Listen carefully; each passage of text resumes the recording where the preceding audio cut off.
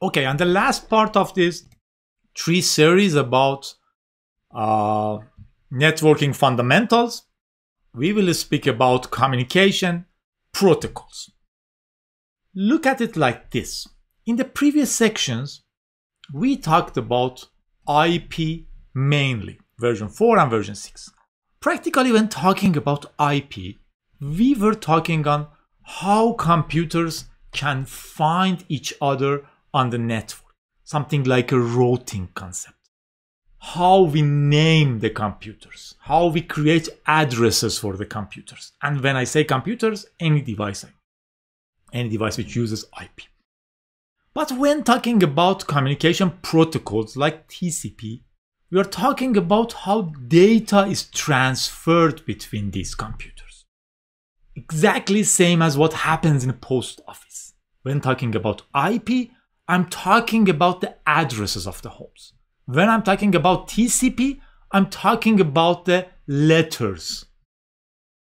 TCP is a way for a computer to put some data in a packet and send it on the network.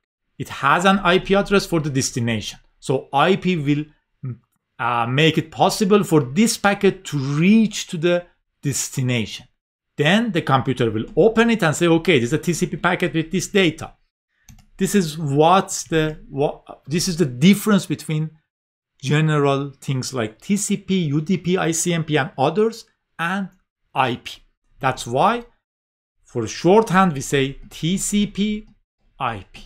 How to find computers, how to reach computers on the internet, how to deliver the data. TCP is Transmission Control Protocol. It's designed to make sure that data is transferred intact.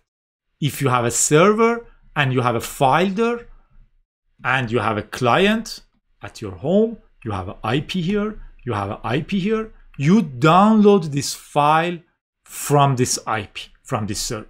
When using TCP, you are 100% sure when this is done, you have the exact same packet here with no change at all. It has lots of overhead. It's like a long talk between two parties. It starts with something like your computer tells, hey, I want to contact you. It says, okay, I got the message that you want to contact me. Please contact me. It says, okay, I heard you. I'm showing this one. I acknowledge your connection. Please give me this data. It says, okay, I'm giving it the part 1 to you. This is the data. This is a calculation based off this data. You get the data back, say, okay, I got the packet 1. This is the data. I will do the same calculation to make sure that I've got it correctly. Please give me the packet 2 and 3 and 4. It says, okay, this is the packet 3. This is the connect data. This is the calculation about this. It says, okay, this is okay, but I didn't got package 2. Please send 2 again. It says, okay, 2, resend the 2. Say, okay, I've got the 2, it's correct. But the 4, the calculations do not match. Please resend the 4. And lots of talking. It's like going in a party, finding someone, saying, are you Sarah? They said, okay, yes, I'm Sarah. Please show me your identifications. They will show you identifications. I don't know why. Say, okay, my friend Jody asked you to call him tomorrow at 3 o'clock. Did you understand? Says, yes. Say, okay, please sign here. I want to show Jody that you understood this. This is how TCP works. There is another protocol, by the way, which is called UDP. It is for User Datagram Protocol. It's not like this. It's like going to the party and just shouting, hey, Sarah, call Jody tomorrow at 5 o'clock, and just leaving. Very strange. It's like chatting with someone, shouting without confirming that you got my message. You got it correctly or not. Why do we have this? TCP is super cool. You download one file from a network and you are sure that you've got the correct file with exact correct data, and you can write it to the CD and use it. You can run it. If one bit is changed, you cannot run a program. Most of the cases, at least. At least you will see some error somewhere, maybe. If 10% is changed, you won't be able to run it correctly.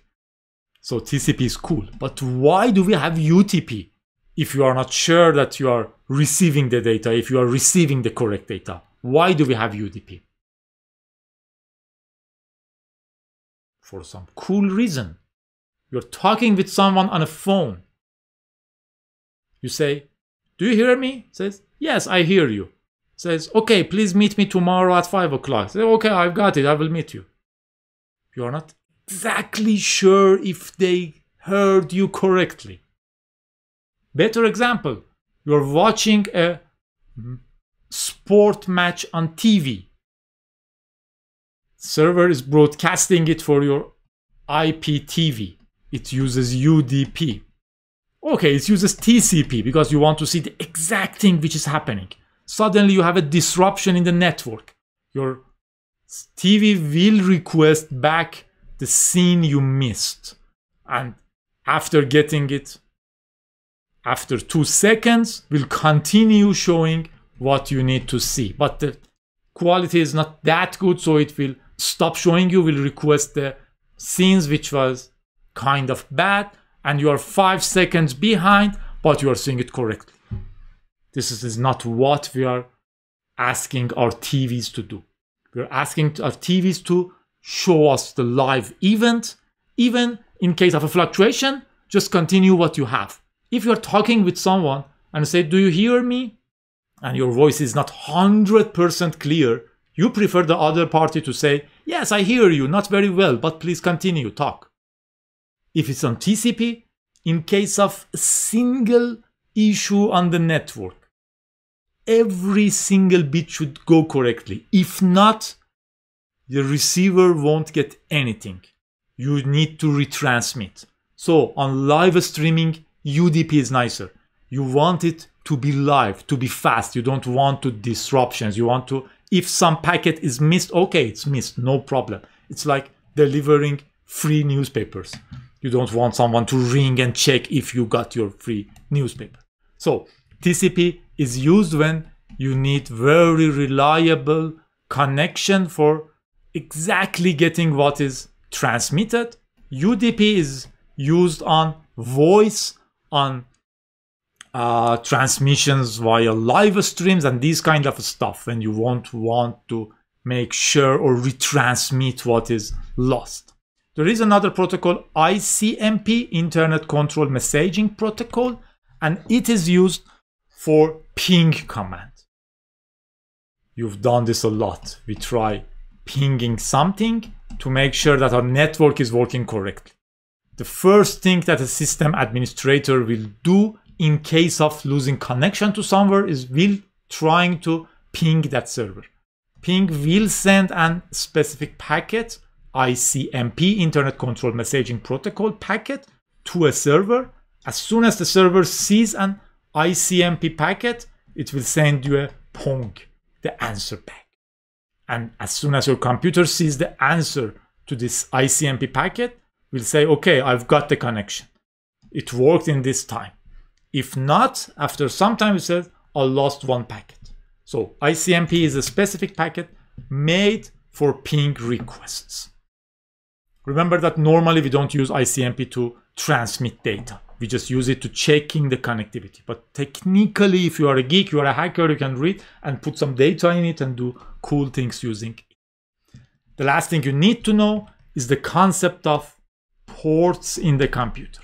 Up to now, we know the IP addresses, so you can reach a computer, a server. We know the TCP, UDP, different methods to send data to these computers. But who should answer back to this packet? You have a web server on your computer, you have an SSH server, you have the server here, you have a web server on it, you have a SSH server on it, you have a chat server on it, and you have a telnet server on it. Someone sends you a request to give me the home page of your website. Who should answer back to this? This is solved by ports. Ports like are holes or ports in your computer. Just imagine you have a hose connected to your computer. to some specific entrance port. Entrances do have numbers. For example, this can be port 80 connected to your web server. This can be port 23 connected to your telnet server. You write your own service. It says, okay, I want to run a service here and I want to assign a port number to it. Normally, normal people should assign higher port numbers. For example, you assign 6,000. For example, you can assign up to 64,000, and anything over 1024 can be used by normal users. Anything lower than this should be used only by the root user. I mean, you need root access to run these services. So you have a computer, you have different services running on it. Each service will connect to a specific port. Technically will listen to a specific port. So if you're running an, for example, Nginx web server, it will listen on port 80. So whenever someone connects to your computer, they should say, I have this data, which is request, like send me the first page of your web server. You should send it to this specific IP, and you should send it to this port. So a normal request will look like this: 52300, which is the IP address of the server, port 80. When this reaches this server, your operating system will pick up the request, will have this packet, kind of. It might be consist of different packets. And we'll look at this port number, we'll check who is listening to this port, and we'll deliver it to this process. With this method, your computer can have different services running on it on different ports. Whenever a computer connects to another computer on an IP network, you are connecting to this one on an IP address and a port. And you are opening this connection from some port here. This is what ports mean. You have TCP ports and UDP ports. Unfortunately, there is a kind of long list of ports which you should know. The question is, do you need to memorize this? The answer is, if you are an experienced system administrator, you kind of know all of these ports by heart because you have seen them times and times and times. If you are not, review them times and times. It's good to know about these ports. FTP for file transfer uses 2 ports. SSH uses port 22. Telnet uses port 23. The fun fact is, historically we have FTP and Telnet. Someone invented SSH and requested 22 because it's super cool to have a port just between FTP and Telnet. And now SSH does whatever FTP and Telnet does in most cases for us. SMTP for networking, DNS for domain name servers, HTTP for which is for port 80 is for web servers, and most of these do have an equivalent with a S in the end, which is secure or SSL or other methods we have for securing the connection, encrypting the connection. For HTTP is 443. And for example, if there is a web server somewhere, you want to connect to it, you have to give it the IP address and port 80. But if you are using your web browser, you don't need to specify port 80 because your web browser normally will request port 80 if it's not specified. POP3 for email, NTP for network time protocol, you've seen it, NetBIOS, IMAP, SNMP for emails, and lots of, for messaging about the status of devices and this kind of stuff, and lots of other things. Quick hint is whatever above 400 in this list is for secure versions of the same things. Review this. Also, if you are on a Linux machine, there is an interesting file, etc services, which contains this information. And for example, says if you have, for example, I don't know, SNMP, you can search for SNMP. It says, okay, SNMP normally runs on 161 with TCP or 161 with UDP. And also there are some names for this. So for example, if you have port 80 and in a program with like TCP dump, you should specify a port, you can use a shortcut www and the program will know that this is HTTP or 80 and it works on TCP. Anyway, this is all I believe you need to know. I will continue with how to configure on the next session.